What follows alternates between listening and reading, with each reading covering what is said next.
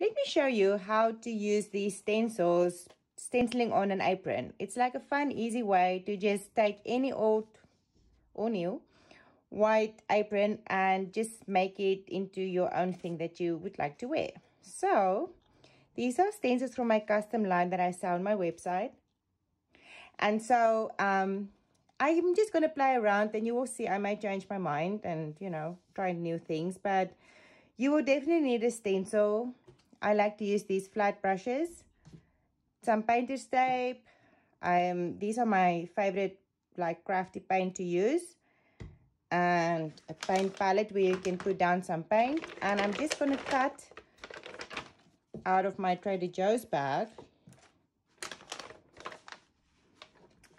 a little piece so I can put that in between the two layers. Just going to do that so the paint does not go through to the back. So I'm just going to do that. That is perfect. So you don't need a lot of paint. You kind of need a little bit like that. I'm just going to do a few options like gray, purple. These are like my favorite colors to use. Oops. That could be a lot.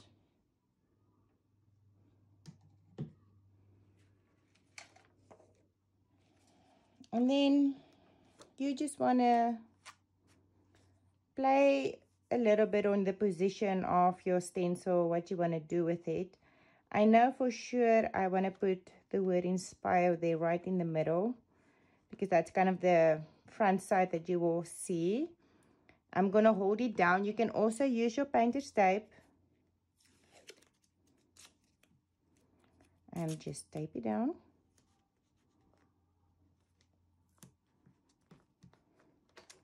And then take a little bit of paint. Make sure you don't have too much. It's like a little bit at a time. And brush it on with tiny movements like this. If you jam it down, sometimes the paint will go underneath the stencil, and that's something you don't really want. So I will just go like this, tiny circles. We'll get it nice and even.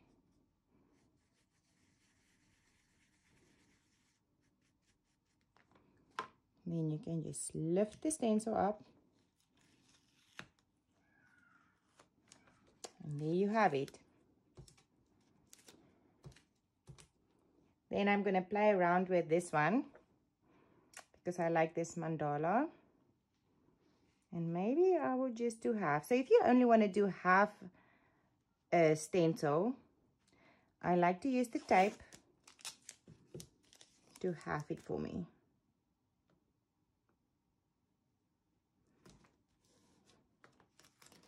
And then you can just put it down anywhere you want.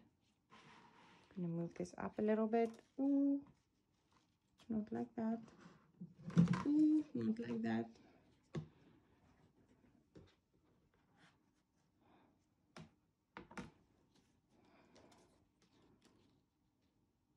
And I'm going to put it right at the edge. Maybe tape it down again.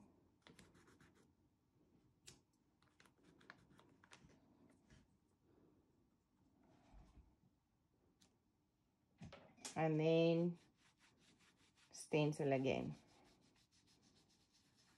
So when you go over and over and over like this with the little circles, it's not that much paint, so it will not go underneath, but it's still enough to just get a really nice smooth finish. Then I like to do two different colors, so like an ombre effect. So I would go half and then just switch to a new color, same brush, don't really need to use a new one, and then start from the top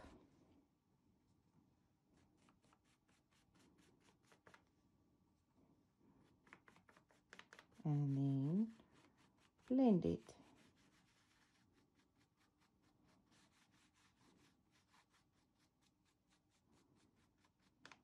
So then when you lift it up, it has a really pretty ombre effect.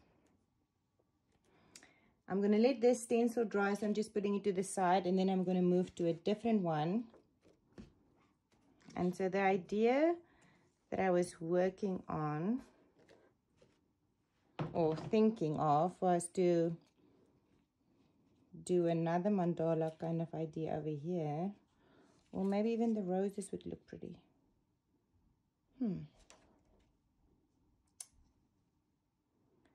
I think I like this one. So I'm just gonna position it kind of in the middle. I just like eyeball it from the side. I can use this as my guide at the top, and then you can kind of even measure with your fingers, but this to me looks good. Getting tape and tape it down.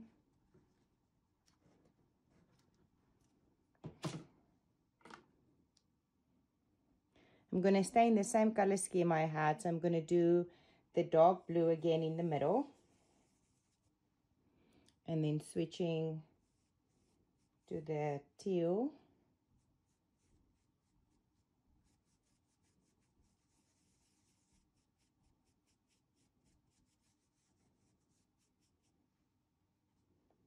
And then ending with a light gray.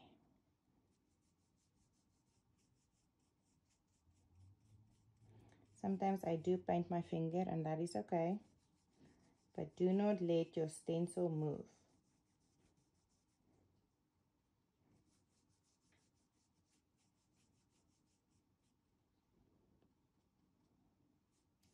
And I continuously go around to just make sure that it's a nice, easy, pretty blend. Now going back into the teal,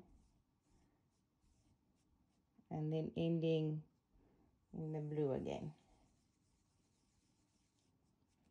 As little paint as possible.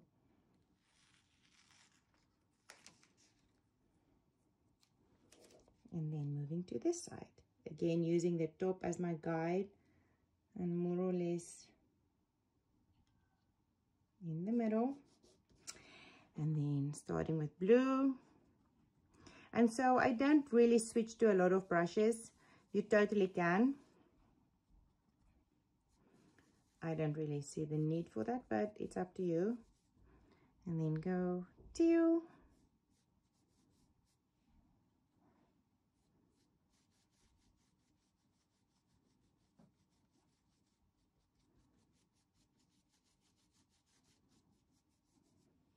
And gray towards the end.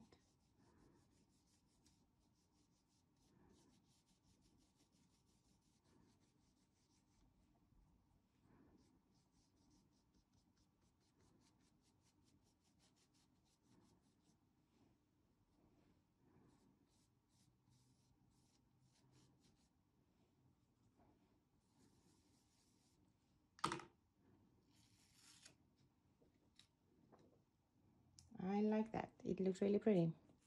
So even though I didn't put the protector inside, it's just to show if you want to, you can do that, or you don't have to. If you use a little bit of paint, it doesn't really go through, but you could if you want to. And then I'm thinking to take this one, because I like this border, and I'm going to put it right at the top. Maybe I'm going to turn it around and do it this way.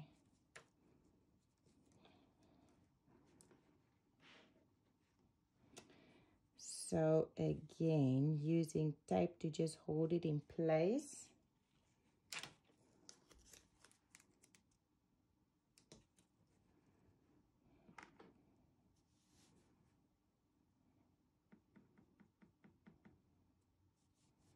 And I'm just brushing it on.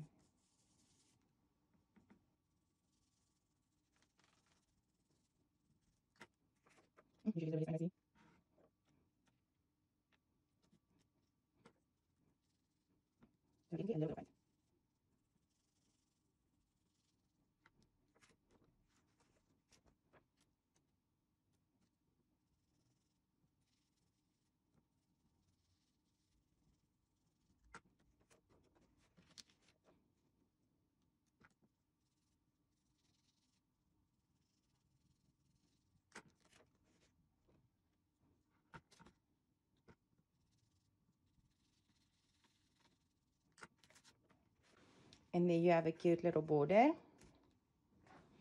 And then I think that is enough for this apron. So of course, with a new day walking by my apron I just did yesterday, I realized I feel like changing it. I think I did this too hasty and I didn't like it. So easy way to just show, paint changes everything. And I'm just gonna paint over it. So I'm just taking a flat brush. Works really well.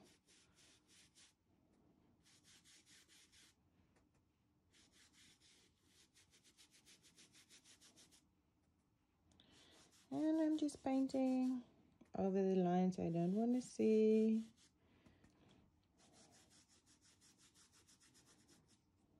If you are scared that you maybe going to paint over the white strip, I kind of want to keep that white strip. I'm just going to put some tape down. Painter's tape and baby wipes are like my best friends.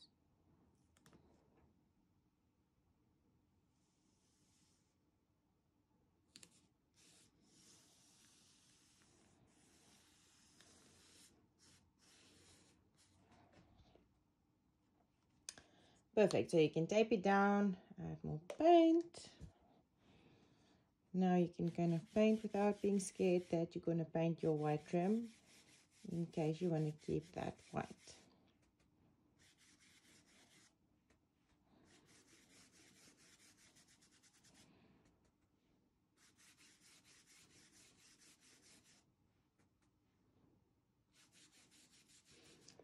What I like is sometimes projects are just never done. It's like you can just add more, change your mind, go back. And there is a point where you need to know when to stop. But sometimes changing it up is totally fine. And not liking what you do, also fine.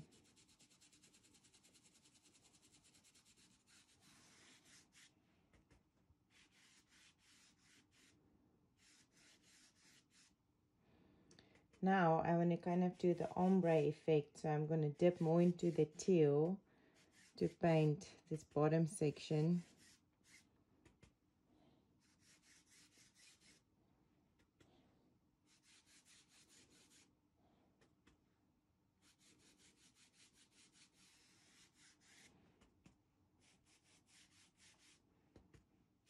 I'm just going to paint, trying to do like a nice ombre.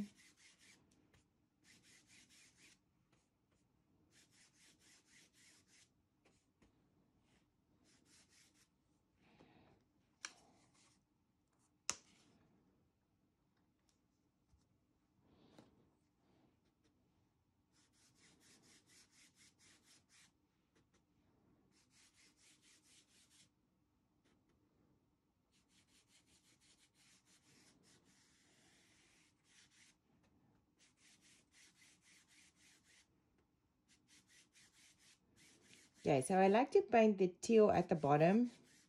And so before I go up to get my brush again with the dark blue paint, so I try to get my teal at the bottom really solid and pretty.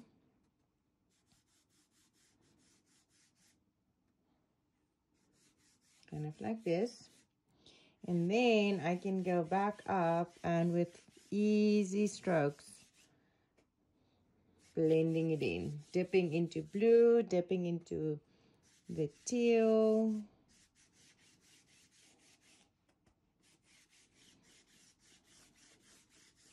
Getting this ombre effect. And even though I like to just always, you know, kind of stay with the same brush, I may consider switching brushes because I also want to go a little bit with white into this teal. So now I don't want to have like the blue on my brush. So I'm just going to dip, dip, dip, mix, mix, mix.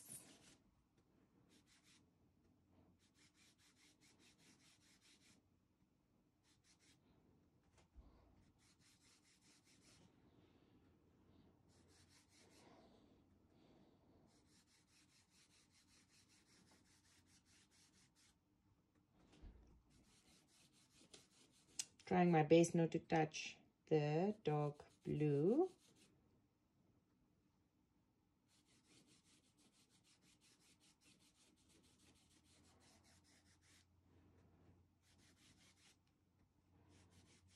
And it's okay to end it a little uneven.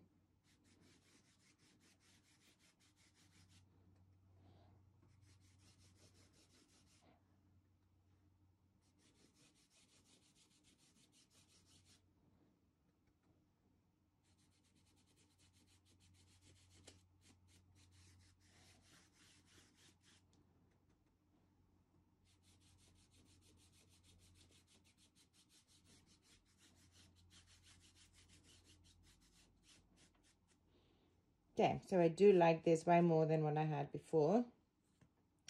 I can let this dry naturally, or I can just use my heat gun and just quickly dry it.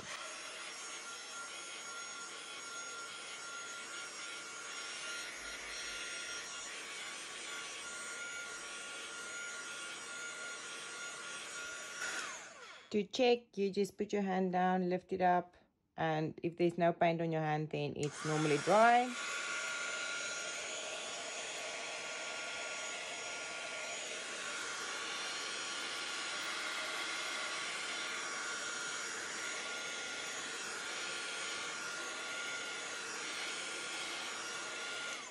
Okay, this will be dry enough for me to stencil on. So after you blow dry it all, I was thinking, you know, if it's drier, it's easier to stencil on. So even though I like this pattern that I tried previously, or that I was thinking about previously, I think I'm gonna just do a plain one. I was thinking maybe all the curls, I don't know. I'm just thinking doing this one. So I'm gonna line it up and tape it down.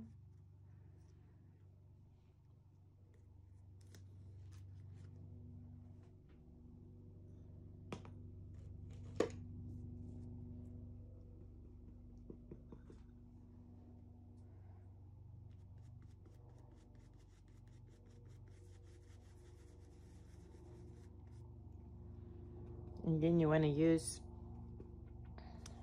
very little paint.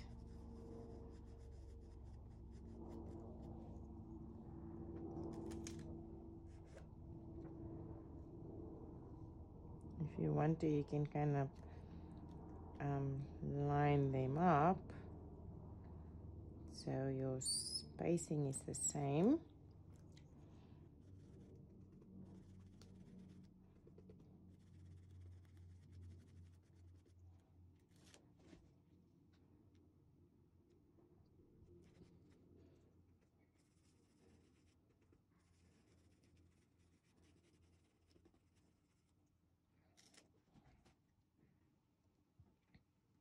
So by lining up with the last one,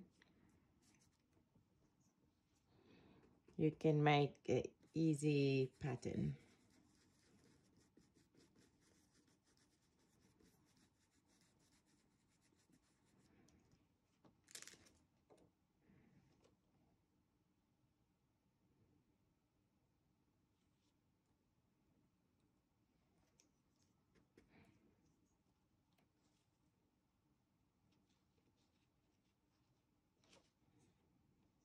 And then again, if you get little paint everywhere, clean the back of your stencil.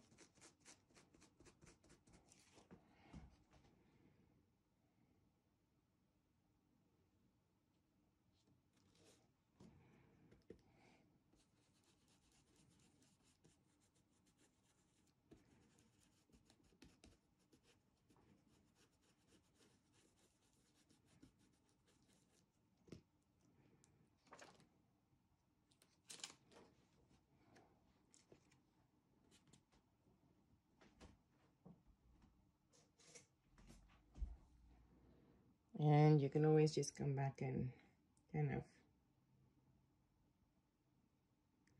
clean it up a little bit.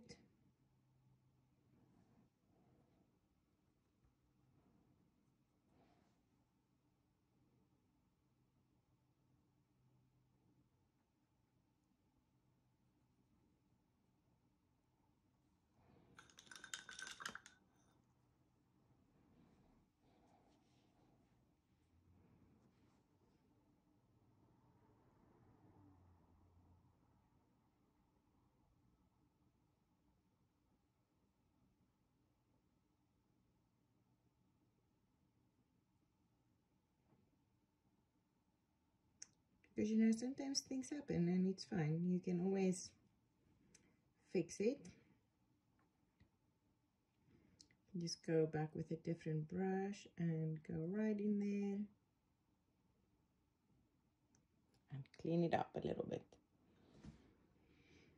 And if it doesn't bother you, then just leave it.